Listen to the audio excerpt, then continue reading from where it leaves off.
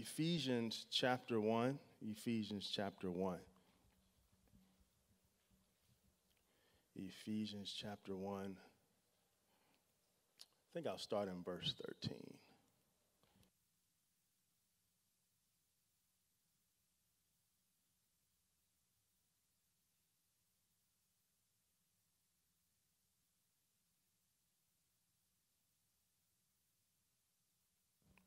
All right, you got it. Say, I got it. Let's get to it. In him you also trusted, after you heard the word of truth, the gospel of your salvation, whom also having believed, you were sealed with the Holy Spirit of promise. Anybody got the Holy Ghost? Who is the guarantee of our inheritance until the redemption of the purchased possession, to the praise of his glory. Therefore, I also, after I heard of your faith in the Lord Jesus and your love for all the saints, someone say all the saints, do not cease to give thanks for you, making mention of you in my prayers, that the God of our Lord Jesus Christ, the Father of glory, may give you the spirit of wisdom and revelation in the knowledge of him, that the eyes of your understanding being enlightened, that you may know what is the hope of his calling, what is the riches of the glory of his inheritance in the saints, and what is the exceeding greatness of his power toward us who believe, according to the working of his power. According to the working of his power. Just kind of seems like through that verse 19, Paul's pretty acquainted with the power of God. I just noticed that while I was reading it. You know, the word can speak to you just, you know. Seems like he's pretty acquainted with the power of God. Yeah? No, I literally just saw that. It's interesting. I'm going to pick up here. We're in our series, The Glorious Church. Amen. And just want to speak a little bit from the thought this morning, this evening, prayer that changes everything. Thanks, Pastor Don. I mean, my wife's sitting right beside you, but thanks, Pastor Don. It's good to see my wife back in the house. Y'all know the kids started back to school, and she hadn't been here. I've been shouting you out all week, every week, baby girl, so it's good to see you. Prayer that changes everything. Heavenly Father, I just ask that you speak, Lord. Lord, we're in such need of a word, Father, from you. Your church is in an hour, God, where we need to hear your voice. Your people, God, are in a time, God, where we need to hear from you, God. Some of us knowingly and some of us unknowingly, Father, we need your word. And so, Lord, I ask, God, that you would speak through me on tonight, God, and continue to build us up, Father, that we may be your instrument here in the earth, Father. In Jesus' name, amen. New York Times bestselling author Ed Millett wrote in his book, The Power of One More, 4 misconceptions about self-confidence and identity. He suggests that when recognized and resolved, an individual's quest for a new identity can be realized. The first identity misconception simply says, I am what I possess. I am what I possess. This is the individual whose identity is wrapped up in what's in their driveway, maybe wrapped up in what they wear. They feel the best about themselves when they have things in their life. The challenge is that when they lose those things, they lose their life. All of us have picked up the paper or saw something on the computer screen that popped up around a CEO or an executive, a business leader, someone taking their life due to some type of financial loss. So the first misconception is, I am what I possess. The second misconception simply says, I am my accomplishments. I am my accomplishments. And this individual's identity is simply wrapped up in what they achieve. Their ego is wrapped up in what they achieve. So as long as they have a certain job, as long as they have a certain ministry, they feel good about themselves. But this can also lead to a place of depression. You can lose that job, or you can lose that ministry. And this can definitely be detrimental in the house of God. It's dangerous when people get in position in God's house. People get in position and they unfortunately can get microphones in their hand or be on certain platforms, and they feel as if their identity is solely wrapped up in what they accomplish. That's the second misconception. The third misconception around identity simply says, I am what people say I am. I am what people say I am. And this person's identity is solely tied to how people affirm them and what people think about them. The unfortunate thing about that is if you live long enough, you'll learn that people will turn on you. I can't hear nobody on tonight. People will change on you. People will be with you in one season of your life, and they'll celebrate you, and they're your friend on one day, and they're liking all your posts on social media, and they're your best friend, but then there will come a season in your life where they just turn on you. And if your identity is wrapped up in how people feel about you and what people say about you, the moment those people are no longer in your life, all of a sudden you don't know who you are. You test those people by responding to them using one word, and that's simply no. The first time you tell them no, you'll begin to see if they're a friend of yours or not, if they're really in your corner. Your identity should never be wrapped up in what people say about you. And the fourth misconception here is that my identity is wrapped up in how I look. My identity is wrapped up in how I look. And we see this now than we've ever seen it before. I mean, just growing body parts overnight. And there's nothing wrong with wanting to look a certain way, and we all like to look a certain way. We all have a certain style. We all like to look good, but beauty fades. Beauty can fade, and I know you won't admit it, but you've scrolled up through and down social media before, and you saw somebody that you were cool with back in the day, maybe high school or college or the church that you went to, and all of a sudden you were scrolling up and down, and you said to yourself, what happened to them? They didn't look like this 20 years ago.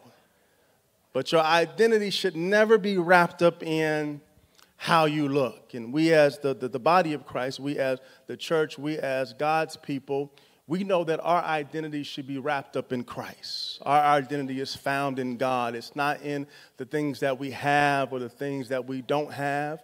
It's not wrapped up in the job that we have or the job that we don't have, the possessions. It's in Christ. And I know we do it often, but it's always good to rehearse the genesis of how we were created and what God's intention was with us. I got good news for each and every one of you who are under the sound of my voice, that you are an original. You are an original, and that scripture makes it clear that we were made in the image of God and in his likeness. Someone would say, well, then we're a copy of him, and that could be fine too. I heard it once say, it's okay if you want to copy somebody as long as you know the right cat to copy. Amen. And the scripture says here in Genesis chapter 1, 26 through 27, then God said, let us make man in our image. We're talking about identity, according to our likeness. Let them have dominion over the fish of the sea, over the birds of the air, and over the cattle, over all the earth, and every creeping thing that creeps on the earth. Verse 27, so God created man in his own image. In the image of God, he created man, created him male and female. He created them. You are an original. And there will never be another person on this earth. That is you. God made you special. God made you with significance. He made you in his image, and our identity is in God. Someone say amen. Psalms 139, verse 13 through 16 simply reads, David is speaking here. He said, you made all the delicate inner parts of my body and knit me together in my mother's womb. Thank you for making me so wonderfully complex. He said, thank you for making me so wonderfully complex. I think sometimes we just need to thank God for the way that we made us. Some of us don't like ourselves. But God made us the way that he made us for a reason. David says, thank you for making me so wonderfully complex. Your workmanship is marvelous. How well I know it. You watched me as I was being formed in utter seclusion, as I was woven together in the dark of the womb. Only a marvelous God can create something in the dark. I think that's worth an amen right there. He said, you saw me before I was born. Every day of my life was recorded in your book. Every moment was laid out before a single day had passed. Every day of my life was recorded in your book. Every moment was laid out every single day before a single day had passed. I think it's important for us to understand that God might know something about us. God might know something about you that you don't know about yourself. God might have some intel. God may have some information regarding you because he made you in his image. I think God might know something about me. I can't speak for you, but I feel like God might know something about me, and that gives me good news. Paul gets in on this conversation concerning identity. Paul comes into the kingdom of God. We know the story in Acts chapter 9 where Paul was knocked off of the horse and Jesus comes to him, and Paul is ushered into the kingdom of God. And so Paul, he comes into the church and he immediately gets to work. But I want to help somebody here who may be struggling with their identity. Galatians 1:15 through 17. And this is Paul speaking. This is significant here. Paul is referencing his journey and his entrance into the church or into the kingdom of God. He says, but when it pleased God, who separated me from my mother's womb and called me through his grace to reveal his son to me, that I might preach him among the Gentiles, I did not immediately confer with flesh and blood, nor did I go to Jerusalem to those who were apostles before me, but I went to Arabia and returned again to Damascus. So Paul has this new identity in Christ, and watch the language. He said, I did not immediately confer with flesh and blood. Paul did not rely on man to tell him who he was. He got a revelation from God, his calling into his apostleship, this new identity that the apostle Paul received. He did not receive that from man, but watch the language. He said, I did not immediately confer with man. That does not mean that Paul did not sit up under and get trained. He was trained under Gamaliel. That scripture makes that very clear. But what you have to understand is that when you come into the kingdom of God, when God puts his hand on you and you receive your new identity, you cannot wait for man to validate that. God will validate that in your spirit, and God will use a man to confirm that. As you saw in scripture, they laid hands on Paul and Barnabas and they confirmed them and they pushed them into the work that the Lord had called them to do. But Paul says, I did not immediately confer with flesh and blood. I didn't go to my father. I didn't go to my mother. I didn't go to my brother or to my sister to say, what do you think about me? I didn't go to my boss to say, what do you think about me? What do you think about this assignment or this vision or this thing that God has placed in my spirit? Paul said, I did not confer with flesh and blood. And I've come to tell you on tonight that your identity is found in the Lord Jesus Christ. You don't have to vacillate between two opinions, and you don't have to seek out others to validate what God has called you to. Amen. And so Paul goes further here in Philippians chapter 3, verse 3 through 8. We're talking about this new identity that we come into when we are born again through Christ Jesus. Paul speaking here, he says, For we who worship by the Spirit of God are the ones who are truly circumcised. We rely on what Christ Jesus has done for us. We put no confidence in human effort. Though I could have confidence in my own effort if anyone could. Indeed, if others have reason for confidence in their own efforts, I have even more. For I was circumcised when I was 8 years old. I'm a pure-blooded citizen of Israel and a member of the tribe of Benjamin, a real Hebrew if there was ever one. I'm a member of the Pharisees who demand the strictest obedience to the Jewish law. I was zealous. He says, I was so zealous that I harshly persecuted the church. And as for righteousness, I obeyed the law without fault. Watch this in verse 7. I once thought these things were valuable, but I considered them worthless because of what Christ has done.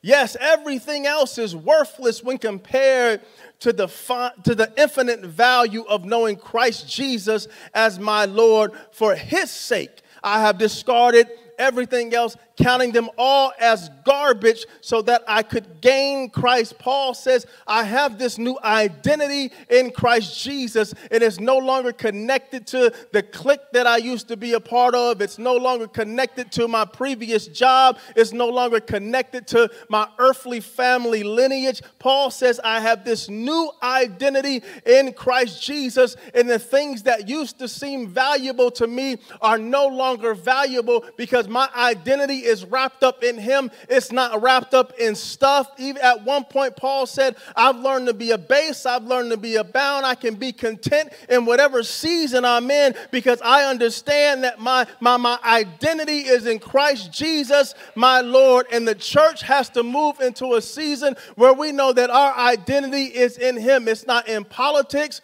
It's not in the sphere of influence that we're used to being in. It's in Christ Jesus, who is the Savior of our soul. Can I get an amen?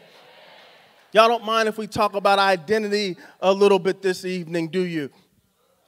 And so Jesus in Matthew chapter 3, we know that Jesus is baptized, and Jesus, he comes up out of the water, and the Father speaks from heaven. It says that the Spirit of God came upon him, and his Father spoke unto him that he was well pleased. At this moment, there was a new identity that Jesus came into while he was on earth. And the Father made it very clear that this is my Son whom I'm well pleased. When you go down to chapter 4, verse 17, it makes it very clear that there was a connection between his new identity and the assignment that he had on the earth. The scripture says in chapter 4, verse 17, from that time, Jesus began to preach and say, repent, for the kingdom of heaven is at hand.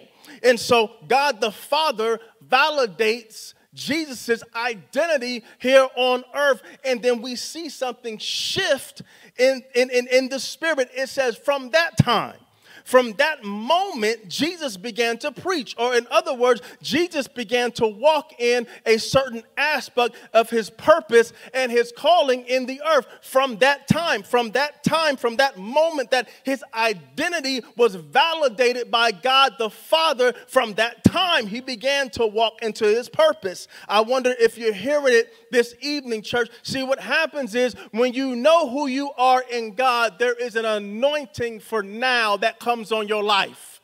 It's interesting, Pastor Don, we were talking about this in communion the other day. I believe that we are in a season of now.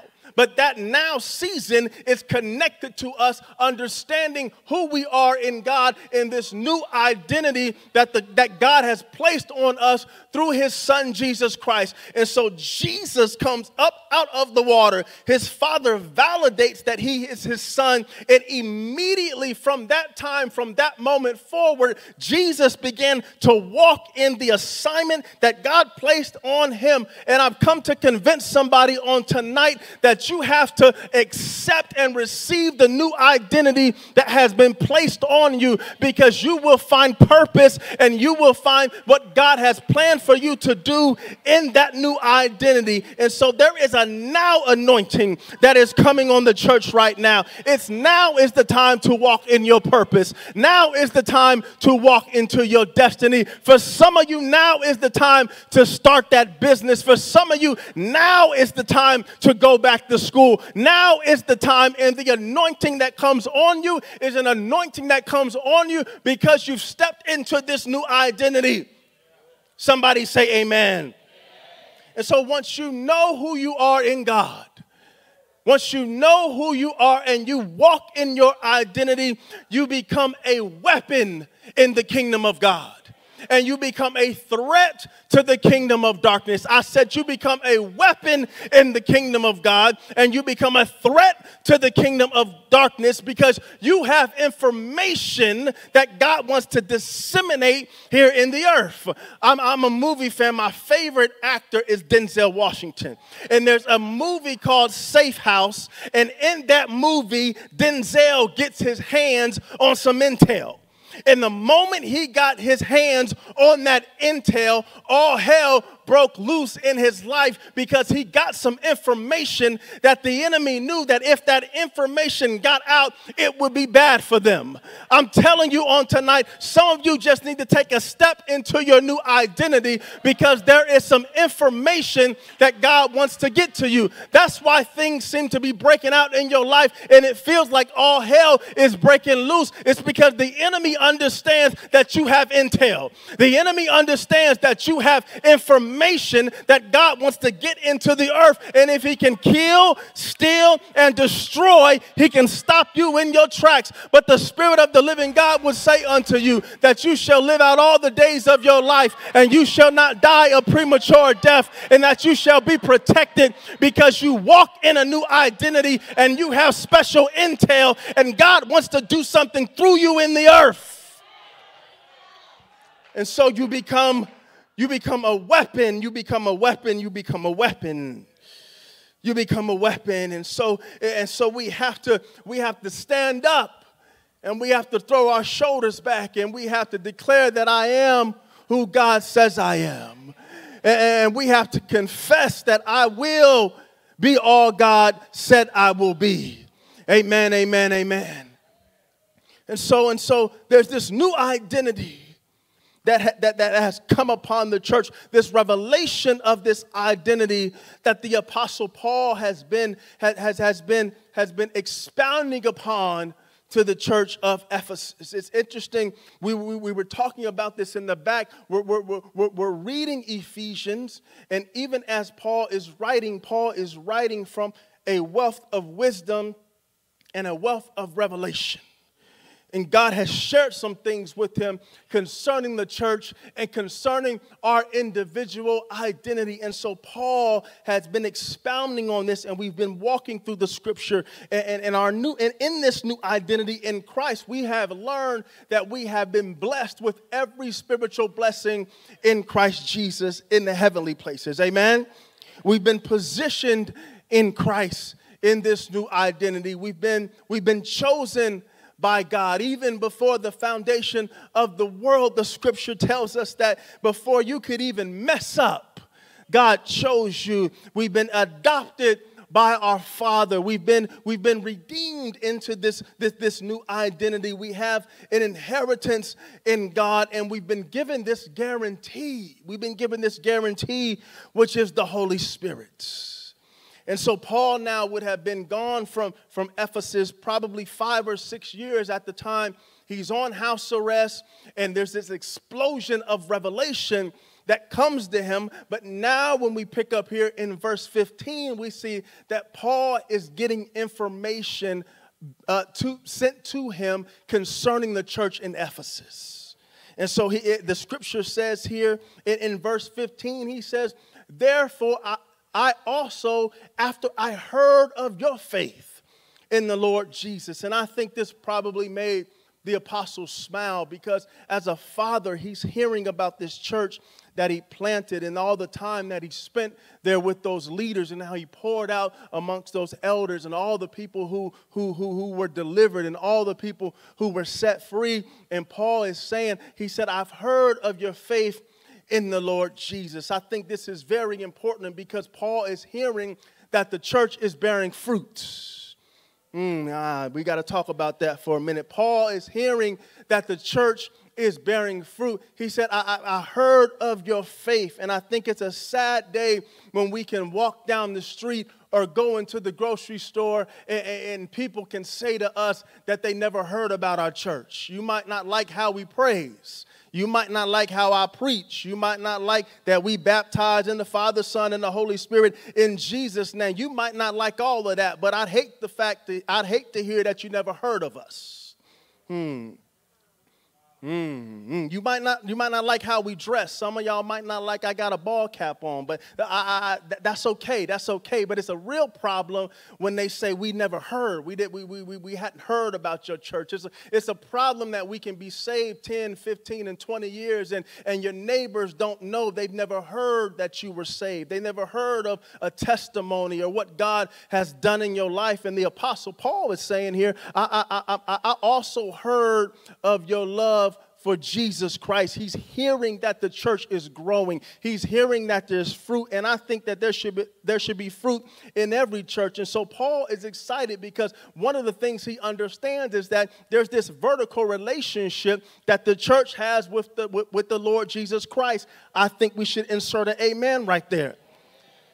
And so Paul is excited. He's happy that he's hearing that the church is in love with Jesus. It's a sad day when we do church, but we don't love Jesus. And so Paul, he's happy. He's happy here. The interesting thing about this is where this is put in the text, this almost would have been like his commendation. It would have been his greeting, but it's flipped around to where when you get to verse 15, Paul's actually doing an extended greeting here. It's inserted into a spot where he's really sprinkling revelation. I really believe Pastor Patrick, he was so excited about all the revelation God was giving him, he just started writing. He just started writing, and he split his greetings up. So he goes back and he says, I've been hearing about your faith and your love for Jesus, and that's an exciting thing. And then he goes and he also says, and your love for all the saints, and your love for all the saints. This is a beautiful combination here. We love Jesus and we love all the saints. I got a buddy of mine,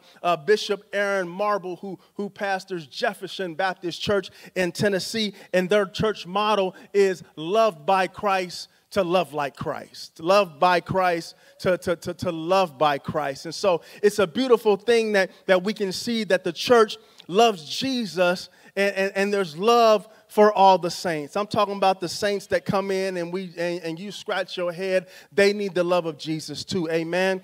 Amen. The new believer who doesn't understand church jargon, or they may not dress the way that we dress. They don't understand what we understand. And Paul is excited because what he's saying is that you have love for all the believers. I think that's a special ingredient that every church should have. When we talk about community and we talk about church growth and we talk about a healthy church, we need to be loving everybody that comes through the door, not just the people that subscribe to your full theology or dress the way that you dress, or like the same restaurants that you like. Me and Mike are on the opposite sides of the spectrum. He likes the Cowboys. I'm a 49ers fan, but I love that brother. We need to love everybody that comes into the church. And so Paul, he's examining something here. He says, I love your vertical relationship, and I love your horizontal relationship. There's something special going on here in the church of Ephesus.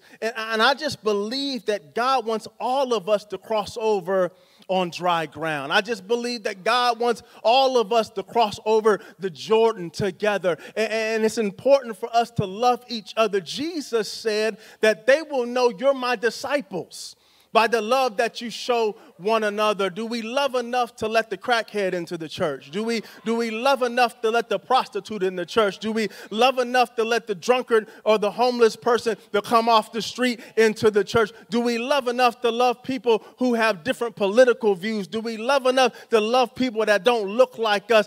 Paul picks up on something and he says, I love the fact that I'm hearing that you have love for all the saints. And that's a beautiful thing. But Paul, he's genuinely concerned about the church also. He's genuinely concerned about the church also.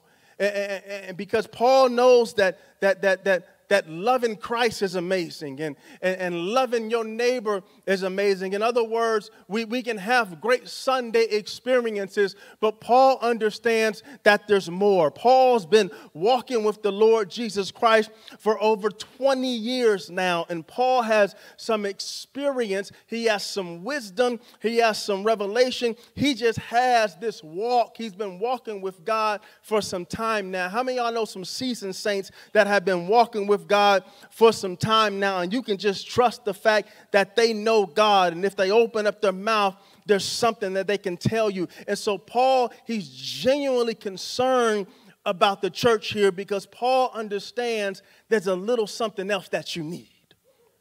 There's a little something else that you need in your walk. There's a little something else that you need in your spirituality. I know you love Jesus, and I know you love each other, but can I push you to go a little deeper? He's approaching them as an apostolic father in the faith, and he's genuinely concerned, and I think he probably goes there because, and we'll have to talk about this, I think maybe at some point the Holy Spirit was showing him down the line. They love Jesus and they love each other, but the scripture speaks in Revelations that somewhere along the line they lost that love, and Jesus has an issue for this church. And so I believe that Paul is about to insert some revelation to the church that says it's not just about you loving God right now and you loving one another. There's something else that you need in your life, and all Paul could do was pray. He couldn't go back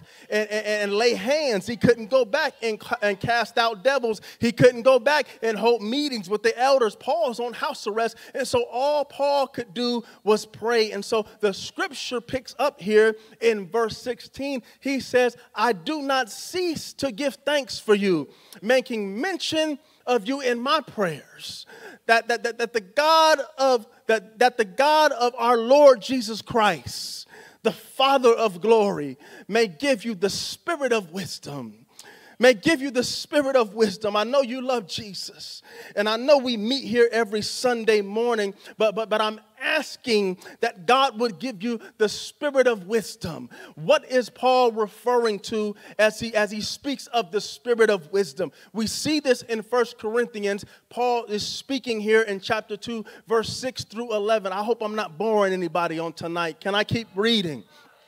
Yet when I was among mature believers, I do not speak with words of wisdom, but not the kind, he says, I did speak with words of wisdom, but not the kind of wisdom that belongs to the world or to the rulers of this world who are soon forgotten.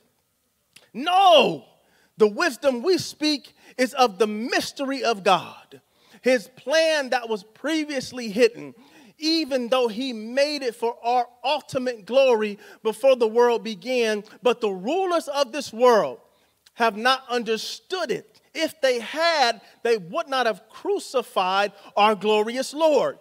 That is what the scripture means when they say, no eye has seen, no ear has heard, and no mind has imagined what God has prepared for those who love him. See, the religious folks stop right there. But the spiritual folk keep reading. And the verse 10 says, but it was to us that God revealed these things by his Spirit.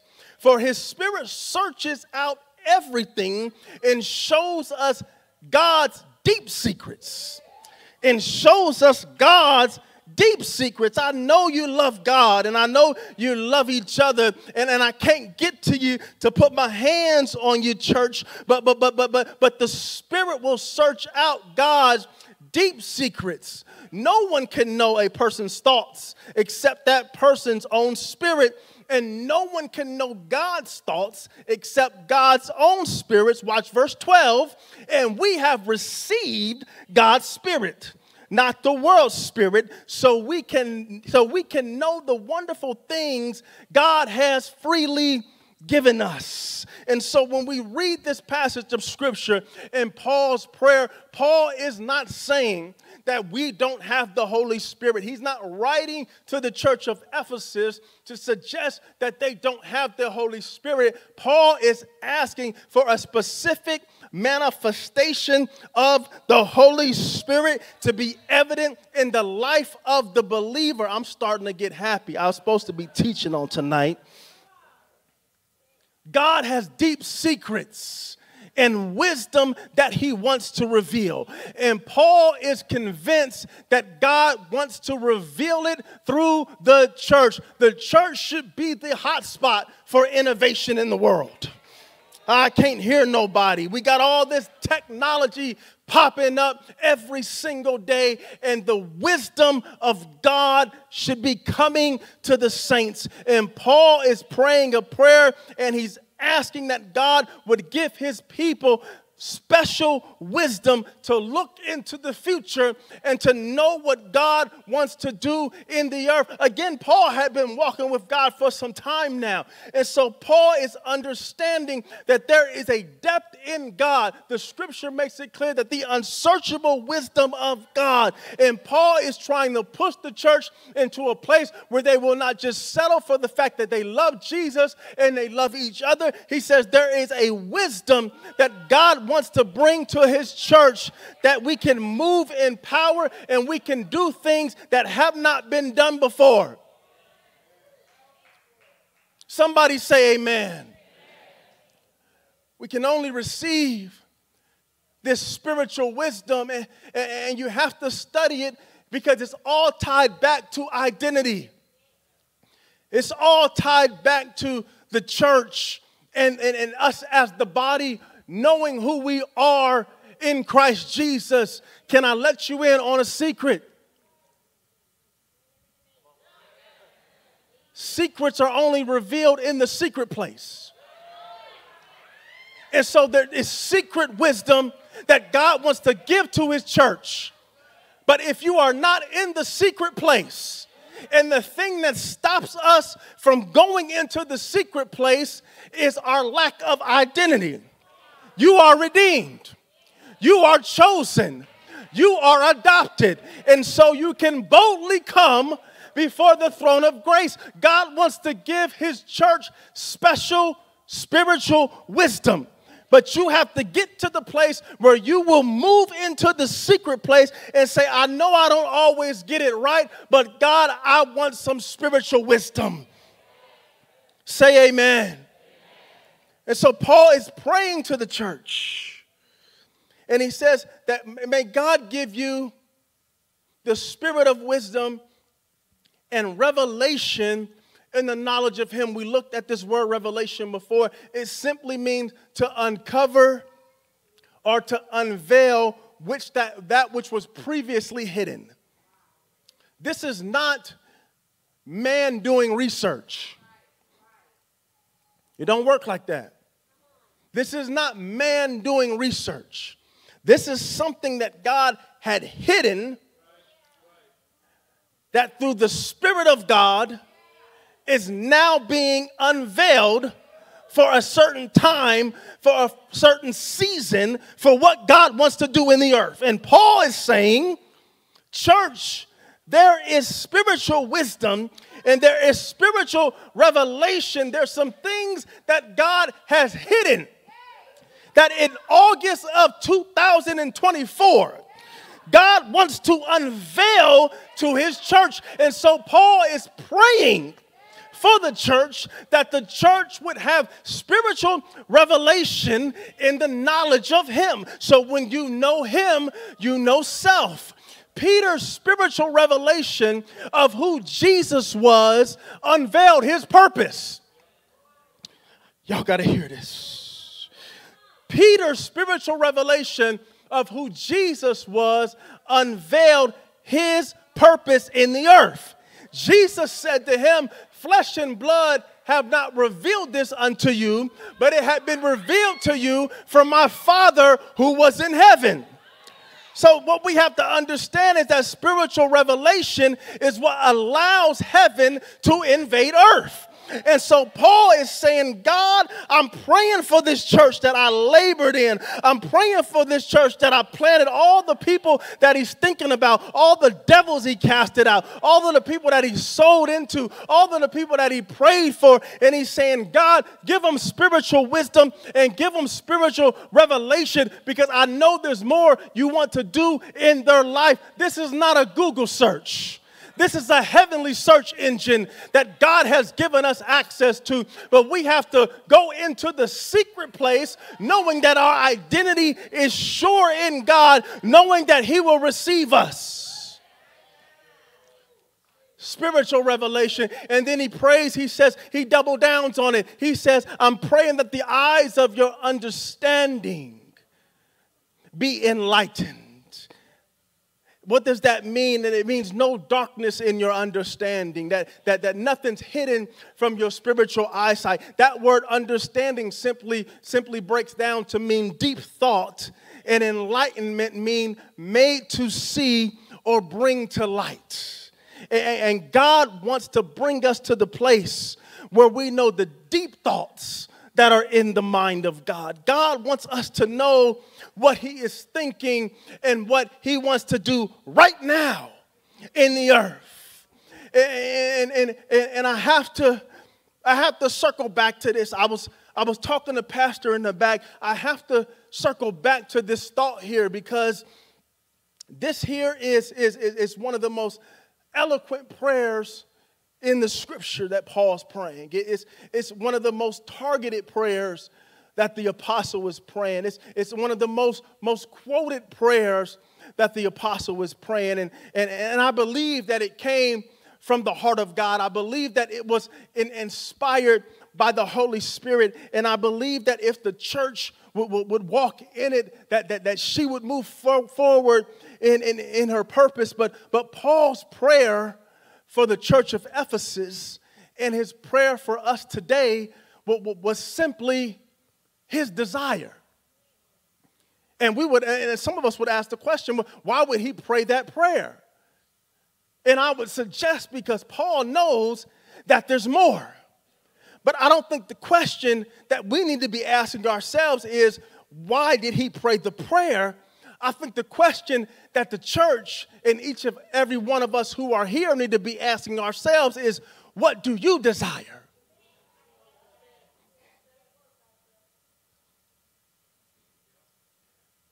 Because Paul could pray all day for the church. But the question that's being asked tonight, church, is what do you desire?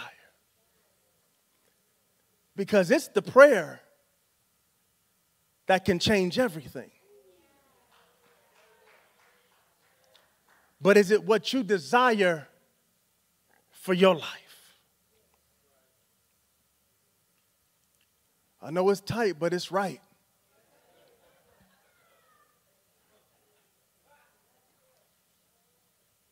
What do you desire? Because God wants to download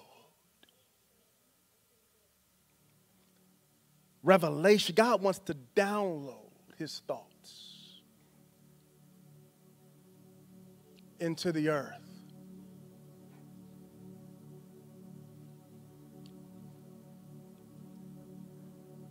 The Spirit confirms in our spirit. We cry out, Abba, Father. The scripture says we have the Spirit of God.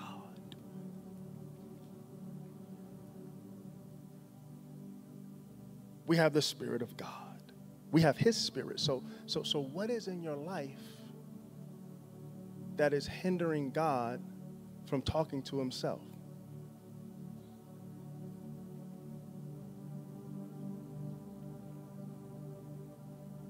We have the Spirit of God. We have his Spirit. I know we in flesh. I know we in this earth, and there's layers of earth and all types of just that can be in the way. But what is in the way of the Spirit of God speaking to the Spirit of God?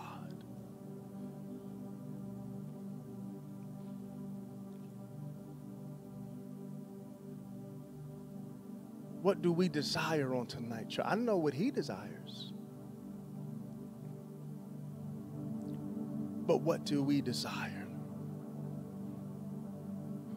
If your desire is, Lord, I want more of your Spirit. I want a spirit of wisdom to rest on me. I want a spirit of revelation to come upon me like it came upon Peter. There was nothing special about that man. The revelation that the Father had in heaven hit the earth through a man. And Jesus confirmed that wasn't flesh and blood. It wasn't you. This is not man. This is heaven invading earth. This is the mind of God. And that's what the Lord wants to do in each and every one of our lives. So Paul spent all this time building us up in this new identity only for us to go further. Because Paul has spent years and years and time building the kingdom and walking with God and being shipwrecked and being built, beat, and going through the process of walking with the Father. And he came to this revelation. Ephesus, it's great that you love Jesus. That's a beautiful thing. It's great that you love each other. But you got to watch now. Because if you don't move in spiritual wisdom and spiritual revelation, you'll just be having church, and one day you'll look up and you'll be lukewarm. Let's stand, church. If that's your desire on tonight, just lift your hands. Just lift your hands. Let's just go before the Father. With no shame, with no guilt, with no condemnation. We're all free in Christ Jesus. We bless you, Father. We count it a privilege to be your church on tonight, Father. We thank you for meeting us here on tonight, Father. We thank you for your word on tonight, Father. Holy Spirit, we thank you for meeting us on tonight. And before I take my seat, I just pray over everyone under the sound of my voice. Lord, we ask that you would give us spiritual wisdom and revelation. Lord, we just don't want to live a casual Christian life, God. Lord, but you sent us here to do a work to expand your kingdom, and we are the glorious church. And so, Lord, we say, use us. And God, we commit on tonight to get anything out of the way that would stop you from speaking to your spirit that you have placed on the inside of us, God. We lift off every weight, God, every sin, God, anything that would try to stop us, God, from getting into that secret place, Lord. And we open up ourselves unto you, Lord. And so I thank you, God, that even right now, Lord, there's spiritual downloads, God, that are coming to your people. There's wisdom and revelation, God, that's coming to your people, Lord, that will preserve generations, Father. That will birth revivals, Father. That will birth economies in the name of Jesus, Lord. Have your way in our life, God, for your glory's sake, God. We give you all the praise and all the honor, Lord. Thank you, Jesus. Thank you, Jesus. Thank you, Jesus. We thank you for humbling yourself, Christ Jesus. We thank you for allowing us to sit with you in heavenly places.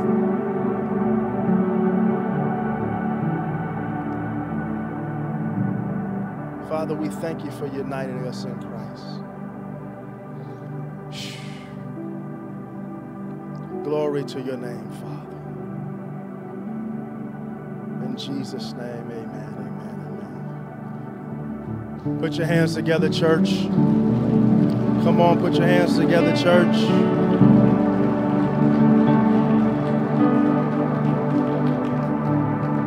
Amen. You know, Pastor Nick, this is rich. You know, I was thinking while you were talking, I was like, you're dealing with this prayer of the Apostle Paul, and it's a fatherly prayer. It's an apostolic prayer. And I was thinking about, gosh, I wish my dad was here right now.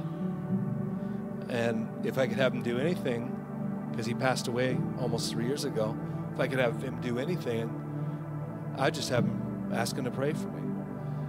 I was thinking about the founders of this church. I was trying to give you some weight, understanding what we have going on with this scripture he's dealing with. If Pastor Terry was here right now, if he only could do one thing, if he could just stand here and just pray over you. Understand the weight of the words of what he's reading here with the Apostle Paul. This is a fatherly prayer. I encourage you, go back and read chapter 1 again and take this in, because there's a weightiness. There's a weight in the words of what he's talking to this church. There's these words to the church. You know, that word enlighten, sorry, I give you some Greek. Photon, photizo, enlighten. You said it. It means, it doesn't mean to, I have a flashlight in my hand or a candle in my hand or a lantern in my hand and I come to you and I bring you light. It actually means I meet you in your darkness and I bring you to the light. And so I believe God's bringing his church there. You know, in the book of Job, it says in chapter 38, it says, there's a question, it says, who has darkened your counsel? There's certain things that we just don't see. And God wants to bring us to light. He wants to bring us to wisdom and to revelation. And thank you, because you did your homework and you poured out here tonight. This is powerful. There's a weightiness that's being released in this room.